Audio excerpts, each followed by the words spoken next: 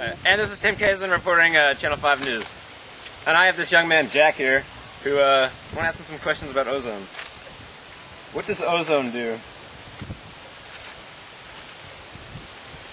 It keeps the air on the Earth. It keeps the air on the Earth. We all know that ozone protects us from frying, but how? It blocks most of the sun's rays. It blocks most of the sun rays, he said.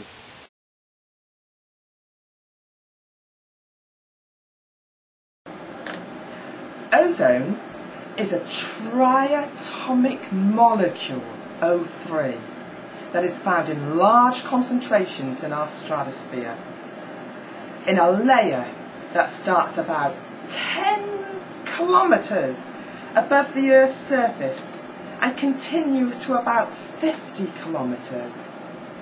When I say large concentrations, well, it's really not that concentrated at all.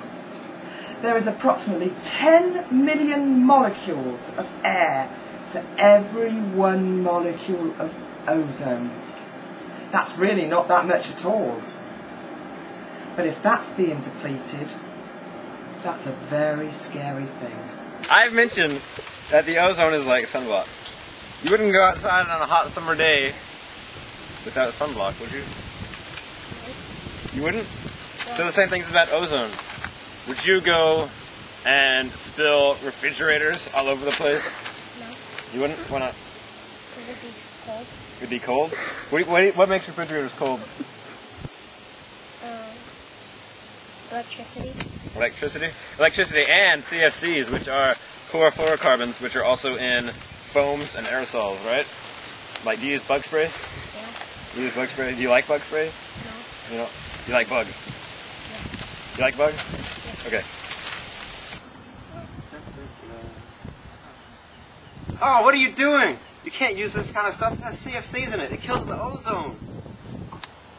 And that's why you use stuff that doesn't have CFCs in it. Look, it says no CFCs. This person represents an ozone molecule. And this person represents a CFC.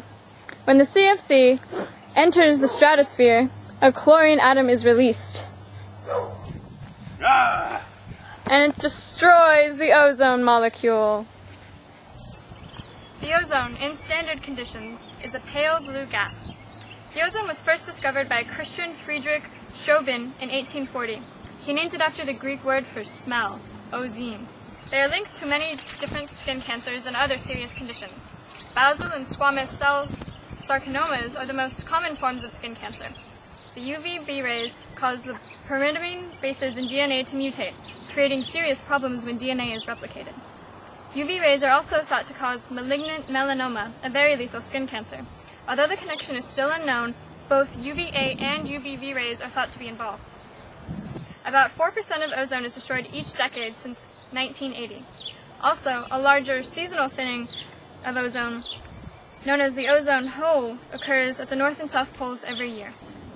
A few days ago, a message was written in a nearby playground by a schoolboy named Little Johnny. It seemed like he was trying to tell us something.